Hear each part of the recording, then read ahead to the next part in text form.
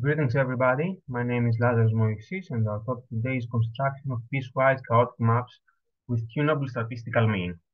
So, first of all, I'm going to discuss a little bit about the motivation behind the paper, then give you some approaches to our solution, what we're trying to achieve, our results, and then we will end up by discussing our future goals. So, what is this topic about? Okay, first of all, let's discuss our motivation.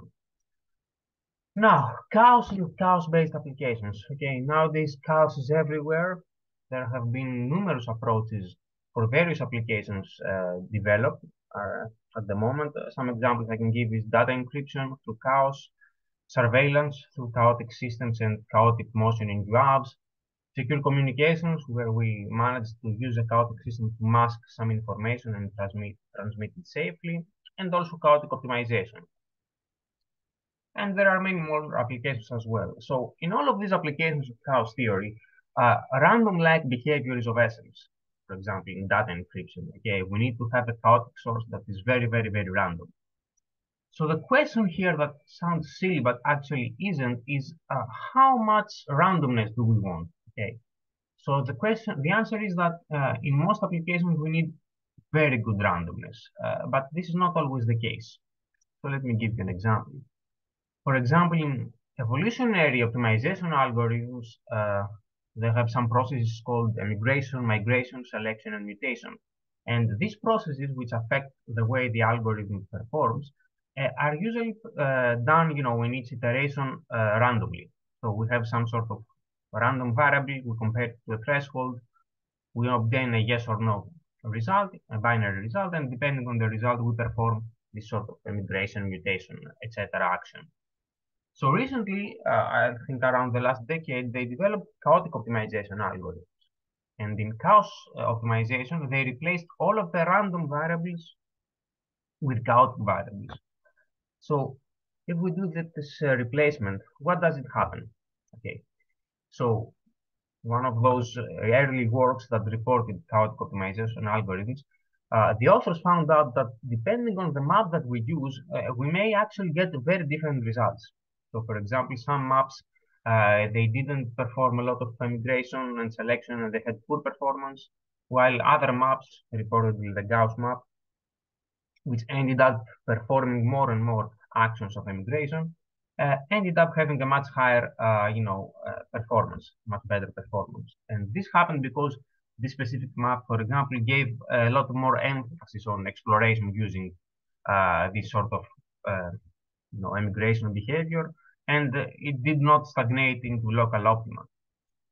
So bottom line is this, using different chaotic maps, they ended up observing different performances in the algorithm. So what happened? All of these maps had different statistical characteristics.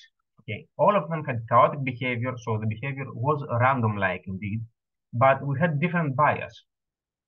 So that was the bottom line of the paper, If we used map with different statistical characteristics, albeit all of them chaotic, we may manage to obtain different behavior in the algorithm. And of course, in some situations, we ended up having an improved performance over random-like behavior.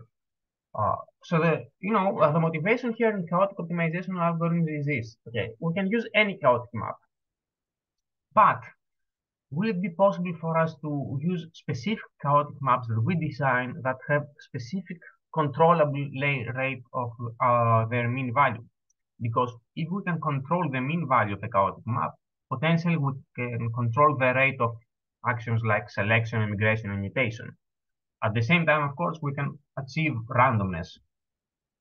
And that was the goal behind designing specific chaotic maps for chaos optimization, where we can actually have, can achieve control over their statistical randomness. So that was one of motivation to use specific maps in optimization. The second application actually that we're interested in is chaotic motion. Now, chaotic motion can happen either in discrete steps like top, bottom, left, right, or in sort of a fluid motion. And of course, apart from exploring a given space, we can surveil a given space. For example, as I say here in a chaotic camera situation scenario. So here again, in chaotic surveillance or chaotic exploration, we may have a desirable, uniform exploration, but in some situations we may have a desired scenario where the motion needs to be non-uniform. So again, to achieve this, we need to have some sort of chaotic map as a randomness source that behaves chaotically, but in a non-uniform way. So again, our goal here is to try and manage to create chaotic maps that have non-uniform behavior. Chaotic, but non-uniform. Okay. So how can we achieve this? We consider the very large family of maps that have three parameters. This is a very standard example here, the 10th map. But we had a modification on this generalized family of piecewise maps. What we did is actually play with those 3 points right here, the A parameter, the B parameter, and the C parameter, and more specifically A and B parameters. And we found out that by appropriate tuning these parameters, like moving them up or down and left and right, we can manage to affect the histogram of the chaotic time series. Let me give you an example. Here I have 4 different choices for A, B, and C, and in all of these different choices, the map behaves chaotically, but it has a different histogram each time. So here, for example, it is uniform, but moving the A and B parameters more in a skewed-like fashion, I managed to obtain a skewed-like histogram. So in all of these situations, what we managed to do actually is manage to affect the mean value of the map and the way the histogram behaves. And that's what we're trying to achieve here. We are trying to create a large family of maps that is very simple in structure and has very few parameters, 3 here, and actually one of them can be fixed. And we need to find a way, and we actually did that, that tuning the parameters can give us an expected variance in the mean value of the map. So let me give you an example here. For this specific map, we know that changing the parameter beta will actually make the histogram move from being uniform to being non-uniform. So what you observe here is that each time I increase a little bit the parameter beta, the histogram of the chaotic map becomes less and less and less uniform. Okay. So this is what we're trying to achieve, and not simply achieve it, but understand how we can control it. So for this specific tent map, for example, after we identify the parameters that give chaotic region, what you see right here is a graph that underlines what parameter pairs give chaotic behavior. So this black region here is the chaotic behavior of the map. And if for this chaotic region I plot, in its case, the mean value, you can see that I can actually manage to achieve just that. So tuning the parameters goes from a uniform distribution, so the mean value is around 0.5, to a non-uniform distribution. The mean value is around 0.85. So that's what we're trying to achieve. So if right now I take this map for different parameters and I use it in a chaotic optimization algorithm, each time I'm going to obtain a different result. And that's what we are going to do next. We are going to use these maps in a chaotic optimization scenario and see how does it behave when the mean value is around 0.5, 0.6, 0.7, and so on and so on. So that was our goal. And we did it initially for this 10th map, but actually we have a very wide family of maps, and we see how we can achieve similar results to different types of piecewise maps. So for example, we took another map from the literature, from a recent publication. We modified this map, so we tuned actually the A and C parts right here. So we generalized the map from the literature, and we obtained similar results. Again, we have a very wide range of chaotic regions, but in this case, we obtain these so-called shrimp regions. They call them shrimps because they look very weird. But actually, we see that the behavior kind of becomes interrupted by periodic regions. No big deal. We can actually solve that a bit later. And again, we get the behavior that we like. We have a very wide range of chaotic behavior, but the mean value changes. It goes from very low values, around 0.2, so a left skewed histogram, to 0.5, a uniform histogram, to 0.9, a right skewed histogram. So again, this is what we want to achieve, and we managed to do it, right? We can get different parameter values, and for each parameter value, the histogram becomes either left skewed or right skewed. So using it in a chaotic optimization algorithm, we are going to obtain different results each time. And the same holds for chaotic path planning. And this is a second example of another map that we considered from the literature. Again, we modified it. So this map is again a novel map. We introduced it for the first time. And we again obtain a similar behavior where we can go from very low mean value to a very high mean value. So again, we can obtain this spectrum of possible histogram behavior from being left skewed to being uniform to being right skewed.